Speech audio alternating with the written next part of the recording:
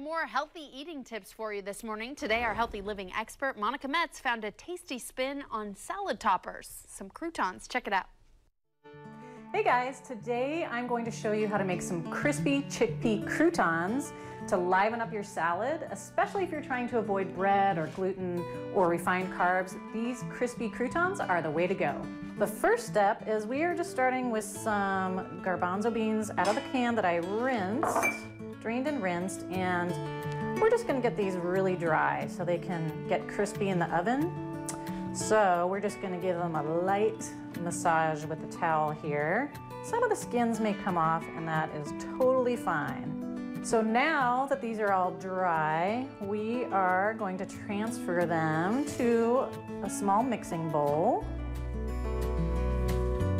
And this is really simple. We are just going to add some extra virgin olive oil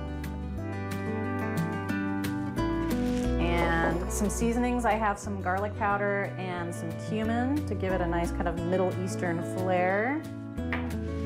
A little bit of salt, some cracked pepper, and if you like things spicy, which I do, a little dash of cayenne. And now we are going to give this a gentle stir to make sure all the spices are incorporated. The next step to this really simple recipe is just to spread these out onto a baking pan with a little parchment paper. And we are going to roast these in the oven. After about 15 or 20 minutes, here's what your chickpea croutons will look like. They'll be kind of crispy on the outside and still somewhat creamy on the inside.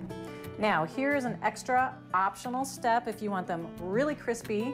You'll take them out after about 15-20 minutes, let them cool down and dry out a little bit, and then you'll put them back in the oven for another kind of 10 minutes. Watch them carefully so they don't burn, but that will help them get like super crispy if that's what you're looking for.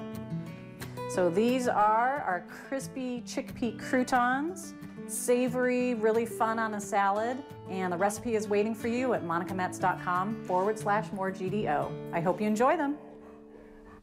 Yum, the extra crispy ones sound extra good. Okay, we have a link to Monica's website on our website, kptv.com/moregdo.